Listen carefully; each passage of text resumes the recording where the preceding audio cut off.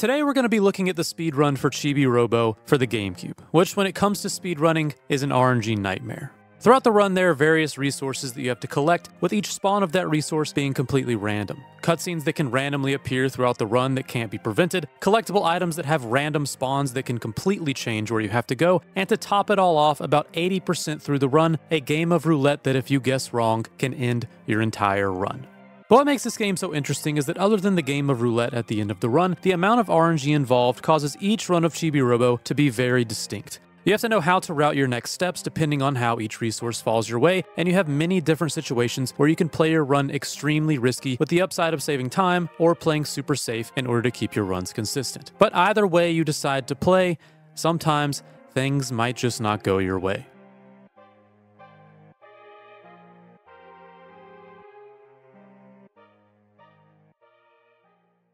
Chibi-Robo takes place entirely within the household of the Sandersons, and begins with Chibi-Robo being gifted to the Sandersons' daughter, Jenny, for her birthday. This section, as well as throughout the entire game, has very long cutscenes, which very heavily break up segments of the game. But after a small section where you learn how to control Chibi-Robo, learn how to hover, and hand Jenny a flower, the very first day begins. The entire game of Chibi-Robo is broken up into day and night cycles, which each last for 5 minutes, which already makes the speedrun pretty interesting. Major time saves occur during sections where the timer is not moving, and routes need to plan around this 5-minute timer to be as efficient as possible, because if your route is too short, you will end with time left over where you could have been collecting resources. But if you don't finish your route in time, the day can end completely killing your run. And since the birthday was technically day 1, you start actual gameplay at night 1, in which you immediately head towards the first usable item in the game, the toothbrush.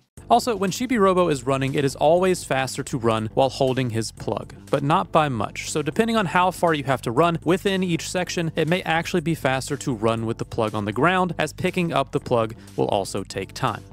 One major trick throughout the game is while running, you are able to slide along the ground. This movement isn't faster, but it is crucial in order to save Chibi-Robo's battery life, which when drained to 0 will cause him to pass out and wake back up in his house. Every action that you can perform in this game will cause Chibi-Robo's battery to drop, so performing the sliding trick, you can conserve as much battery as possible in order to complete each day's route. And once grabbing the toothbrush, you have to clean a couple of muddy spots off the ground in order to trigger the red crest cutscene. And before checking on the TV, the first difficult trick of the run, called clipping, has to be performed. In this game, most walls can be clipped through, and by sliding into the wall, opening the inventory, and immediately closing it and walking forward, when performed correctly, will clip Chibi-Robo right into the wall. And for some reason at this section of the wall, a random 100 moolah coin is hiding right out of bounds, which is the first major resource that you have to collect during this game. During this game, there are various ways to collect money, and like I mentioned before, some of the values each coin will give can be pretty random, so depending on how lucky or unlucky you get, various ways to collect the money have to be performed. But after collecting the 100 moolah coin and clipping back in bounds, you enter the red crest cutscene, where he gives you a suit very similar to his own, and he asks you to mimic his signature pose. It's completely random when he will perform this pose, which can save or lose time, and it requires you to have a pretty good reaction speed to mimic his move quick enough. If you don't, you just have to wait once again for him to do it, but since this is one of those times where the day timer is not counting down, it can add a decent amount of time to your run, depending on his wait time as well as your reaction speed. And after getting the suit, you take it off, run over to Sophie, who is writing in her diary, and she will go on about how in love with Red Crest she is. So by putting on his suit and performing his signature move, she will run away out of embarrassment, giving you access to the kitchen. Once in the kitchen, the first Chibi door of the run shows up. The Chibi doors are going to be the main source of moolah within the game, and while within the Chibi doors, the day and night timers are not active. So by having very quick movement over the course of dozens of doors throughout the game, this is where a ton of time can be saved. You then head towards the door to the foyer and clip through the door in order to enter without having to grab the mug, which is normally required to open this door. And since the game is already out of sync with the normal pace of the cutscene where the egg soldiers think you're an intruder will go off even though they aren't in the room. And another thing to note is that the battery life that Chibi-Robo has, it can be recharged at any outlet within the house. And if doing so within this room, the charging will respawn the soldiers, but they will be invisible. The next part of the run is to head into the basement. You perform another clip through the wall onto this hanging plank of wood, and this clip is a bit more difficult. Typically, it's easy to clip through the wall by holding forward, placing your camera angle directly behind Chibi, and pushing forward and down to hopefully clip through pretty easily. But since this one has to be done sideways, it can be a lot more difficult. But by performing this clip, you can skip the need to use the Chibi blaster in order to access the upper section of the basement, which will allow you to need the blaster much later on when the enemies start to show up. But the main goal of the upper basement is to collect moolah from a chibi door and to collect the Giga Charger as well as Giga Battery. And once collecting the Giga Charger, you have to head down to Giga-Robo, which can be done by using the Chibi-Copter to glide down to the bottom, but this wastes time as well as battery. So a trick called the plug drop can be done. By falling off of a ledge, Chibi-Robo will take fall damage, but by sliding off of the edge and grabbing your plug, Chibi-Robo will be invincible during the animation that it takes for him to pick his plug up and place it on his head. And thanks to the momentum given by sliding, he will slide off of the edge while grabbing his plug and not take any damage when landing on the ground. You then find Giga-Robo's body and plug into him, finding out that he was once a part of the Sanderson family and somehow lost charge in his battery as well as his left leg, which then makes bringing him back to life the main goal of the game. After passing out from plugging into Giga-Robo, you wake up, grab the Giga Battery, and are greeted by Captain Plankbeard, who tells you about Giga-Robo and basically confirms that your main goal should be to save him and that he isn't actually dead, he just needs a new battery.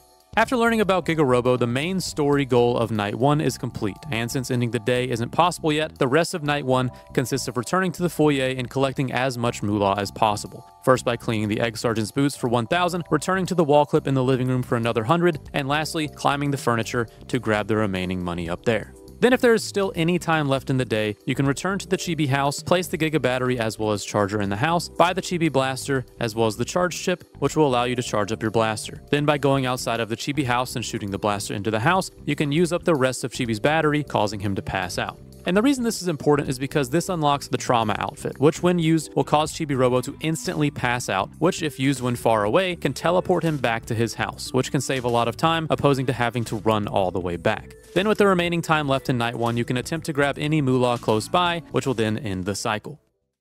Since all of the major story checkpoints were reached in Night 1, the next major cutscene won't happen until Night 2. So the main goal of Day 2 is just to gain as much moolah as possible. And since this day is about gaining moolah, this route is timed to exactly take 5 minutes, so that's as efficient as possible, and with the way this route is laid out, any small mistake can result in the last Chibi door being missed by running out of time. But there is still time to be saved. By jumping on top of this outlet and hovering to the drop cord, a cutscene that normally triggers from jumping onto the cord can be prevented, and since the day timer doesn't go during cutscenes, can save a decent amount of time.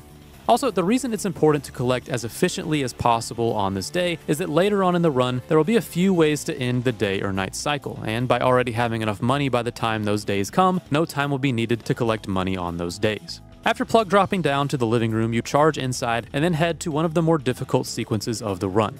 To conserve as much battery as possible, the rest of Day 2 is going to require sliding whenever possible, as the rest of the day is going to take place outside where there aren't any outlets to charge. So not only is there a huge time pressure, outside requires very good energy conservation, as well as a total of 3 clips. One through the door to get outside, the spider web to get up the tree, and then lastly, the bird nest at the top of the tree, which is one of the harder clips in the run. And typically these skips can be performed in a handful of attempts and be fine, but since this day is on such a strict time frame and battery life, failing any of these clips too much will result in much less money for the following days, or even worse, running out of battery on top of that will result in even more time being lost.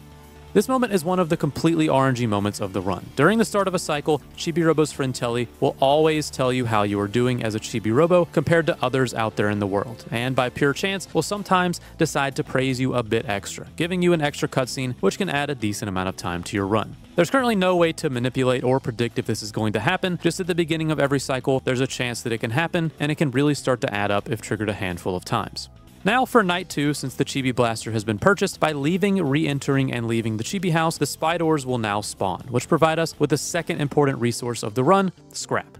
Whenever a Spydor is killed, it will drop scrap, which is needed to purchase items such as the Chibi Ladder, which will help you traverse into higher up spaces, as well as the Chibi Teleporter, which can save you a ton of time by teleporting you from one room to another. The main issue with collecting scrap is that Spydors, when killed, do not drop a guaranteed amount. And depending on your luck of the scrap, a handful of different routes have to be taken. And not only do the Spydors drop a random amount of scrap when killed, they also have multiple different spawn locations with multiple different spawn counts. They can potentially spawn in 3 or 4 different locations within each room, so by going to the kitchen, the first potential location is immediately to the right. And if they don't spawn, then the scrap needs to be collected later. But for now, the goal is just to collect more moolah within the kitchen, and this is the first encounter where moolah gains become a bit random. Every single time Chibi-Robo opens a door, there's a random chance to either gain 10, 50, or 100 moolah from the drawer, or none at all. And throughout the course of the run, you can either gain not enough moolah and have to route accordingly, or too much moolah, which also requires you to route accordingly.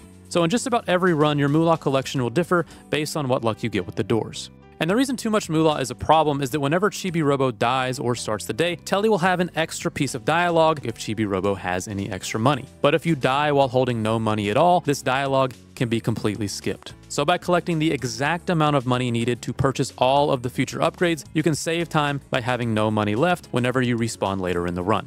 And then all that is left in the kitchen is to loot 2 chibi doors and find the spy door spawn in order to gather enough scrap, as well as finding them in the foyer. And unlike moolah, you can have more scrap than is needed and there isn't really a penalty, so just making sure you can gather enough is all that matters. Now since there's a little bit of extra time during night 2, you can run downstairs and trigger the Pico cutscene, which is going to be needed in order to make use of Pico later on in the run. And since you're already in the basement, the same basement clip as before needs to be used to get to the rest of the doors there. Depending on the spy door spawns as well as how long the basement clip takes, this route can be extremely tight towards the 5-minute mark. And since getting all the way back to these doors within the basement takes a really long time, missing any of them can be extremely detrimental if the day timer runs out. For the start of day 3, you need to purchase the living room, kitchen, and foyer ladders with the scrap that you collected in order to progress with the main story. And with the purchase of these ladders, introduces one of the more difficult tricks of the run, Teriyaki Blues. The current world record does not attempt Teriyaki Blues as it can be pretty difficult, and if performed, it needs to be performed 12 times throughout the run. But once the ladder has been brought to the living room, whenever leaving the stairs of the Chibi house, a cutscene will trigger in which Telly starts to sing the iconic Teriyaki Blues.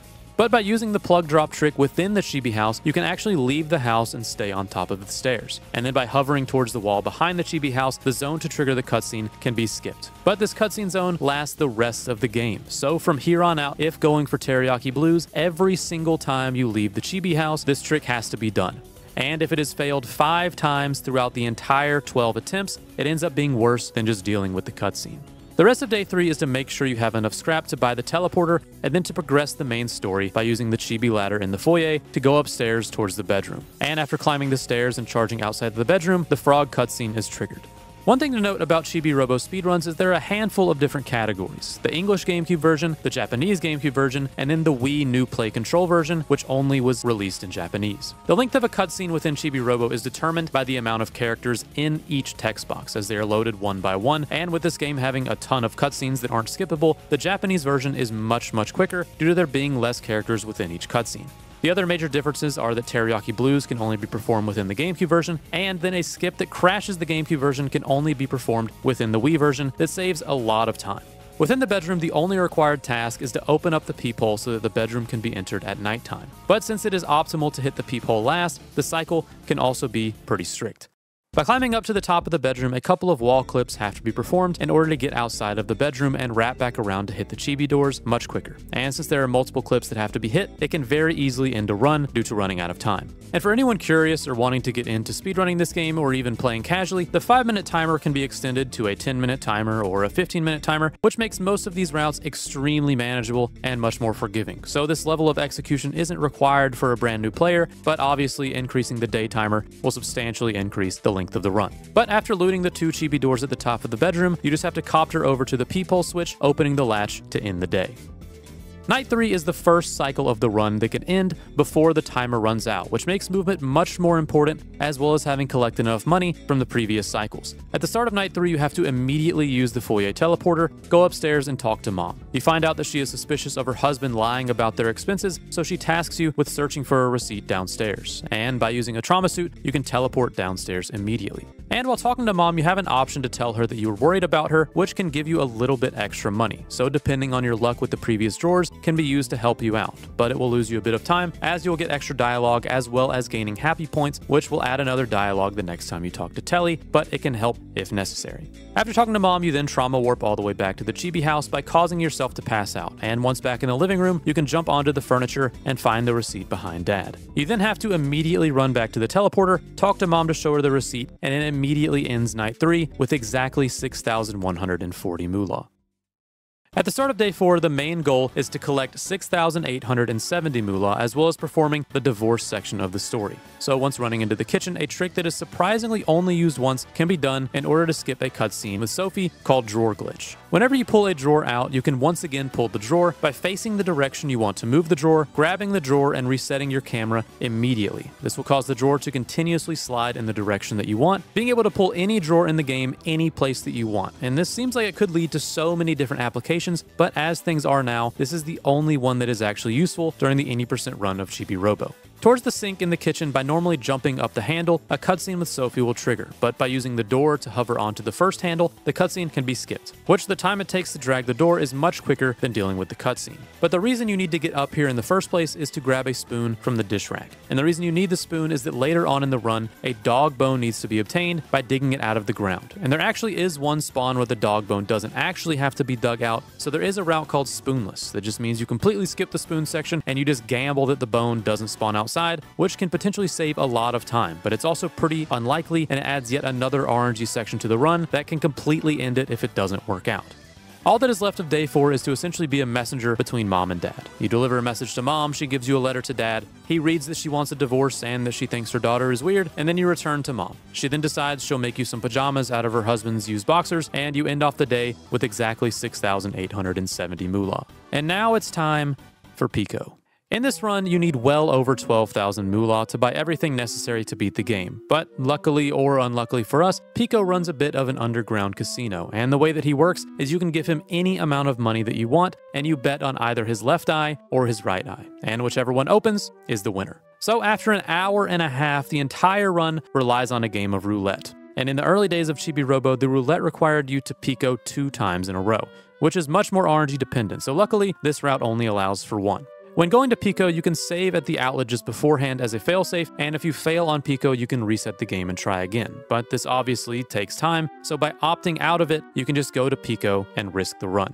But if you just so happen to hit, it's mostly smooth sailing from here. There's no more RNG moolah locations, no random scrap encounters, and the last major RNG of the run is where the dog bone is. And unless you decided to attempt spoonless for some reason, it won't lose a huge amount of time, no matter where the bone is. But as far as the end of the cycle goes, you just have to head outside to start the alien encounter by removing the plants outside. The alien ship will spawn, and then Chibi-Robo will try to communicate with them. He then learns he needs a way to understand them. So you then return to the Chibi house, and you spend the rest of your moolah to charge the Giga battery, as well as purchasing the alien ear chip. You then head back outside, and you can finally communicate with the aliens. You learn that the aliens are friends of Giga-Robo and they want to see him, and by trauma warping inside to save a bit of time, you can lead the aliens to the basement. And this is one of the situations where having exactly 0 moolah can save you a decent amount of time by not having to listen to Telly complain that you passed out with money in your pocket. But there is one trick that is faster than the trauma warp and is the most recent discovery of Chibi-Robo. Typically when entering the living room with the aliens, Drake Redcrest will think they're intruders, and he'll cause you to have to sit through a cutscene, which the trauma warp can normally prevent. But by hovering over the door just above the cutscene trigger, you can immediately run inside and skip the cutscene entirely. Once the aliens see Giga-Robo, they see that he is out of commission, and they get extremely sad, and they just return to their ship, which ends night 5.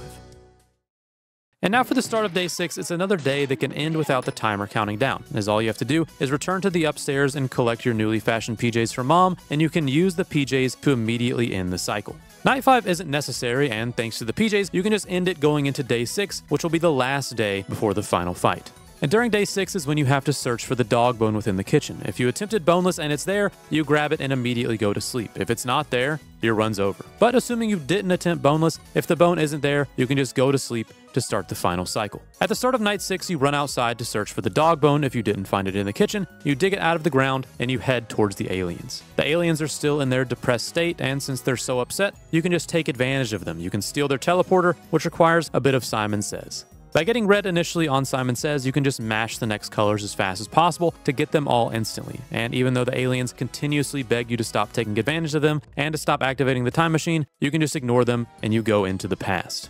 And once in the past, there are 2 main objectives. You have to first grab the schematic papers out of the trash, and then you use the bone to distract the dog so you can see the passcode for the briefcase that contains Giga-Robo's leg. And even though the code for the briefcase is the exact same in every playthrough, you have to make sure to read it or else you'll be unable to open the case. And once the 2 objectives are done within the past, you can just use the Chibi Blaster to deplete your battery and you head back to the present. You then head upstairs to the briefcase, and at the briefcase you can then clip inside to grab Giga-Robo's leg. And even though the code is never used, if the code is never read from the past, whenever clipping into the case to grab the leg, on the GameCube version, the entire game will crash. Within the Wii version, you never have to read the code, which means you never have to get the bone, and that means you never have to get the spoon. So this can all save a significant amount of time. But since the entire game breaks on the GameCube, all of those steps have to be done. And if the clip isn't completed in the first few attempts, the spy doors located in the case will spawn, and this will make the clip much more difficult, which typically just requires you to put in the code anyways. But once Giga-Robo's leg is grabbed, the spy door cutscene starts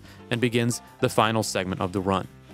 With all the spy doors running rampant throughout the house, you find out that the spy doors were actually designed by Dad, but they were turned evil by the company, resulting in him leaving his job, which makes his wife less angry at him for being unemployed. Dad then decides to run upstairs to grab his tools, and while he's searching for his tools, you just have to distract the spy doors as you can't kill them yet. This is pretty simple to do, you just avoid taking damage and stand off to the side within the arena. You can also clip out, which will make it to where you can just stand there and not do anything, but it doesn't really make a difference. Once Dad returns with his tools, he will then give you an upgraded blaster that allows you to kill the stronger spy doors, which leads you to returning to the foyer to defeat the rest of the enemies. The quickest way to kill these large spy doors is by using the charge blast to one-shot them, but you have to make sure that their invincibility frames go away before shooting them, which lasts until about a second after they land. And after clearing out the foyer, once back in the living room, you see the entire family is tied up hanging from the ceiling. You go help them, and you find the final boss, the Queen Spy Door. The Queen Spy Door fight, it's pretty simple. All that's required is to charge shot her as much as possible, and her only main mechanic is trying to grab you by sucking you in. But as long as you run away whenever that happens, it's a pretty straightforward and quick fight. You knock off all the furniture, and eventually finish her off. And once she is defeated, the Sanderson family marriage is restored, and all that's left is to bring back Giga-Robo. And if you decided to do Teriyaki Blues, even still, you have to keep doing it. But this would be the 12th and final time the skip would have to be done. And once leaving the living room, you head all the way back down to the basement. And when returning back to Giga-Robo, there's a code on his foot that has to be inputted in order to turn him back on. But unlike the briefcase code, you don't actually have to find it in order to put it in. The code is on Dad's wedding ring within the sink, but this can be completely ignored. You then type it in from memory, and once placing the battery, leg, and inputting the code, the time for the speedrun stops. And that is the obscure speedrun that is Chibi-Robo. It's an RNG-heavy run with many different routes that can change on the fly depending on what resources you're given, as well as having a ton of different tricks and glitches, and overall, it's a pretty cool speedrun to watch. If you want to learn more or even give the game a shot for yourself, you can go check out their Discord. I'll leave a link to it down below. And subscribe if you want to see more obscure speedruns like this. Thanks for watching.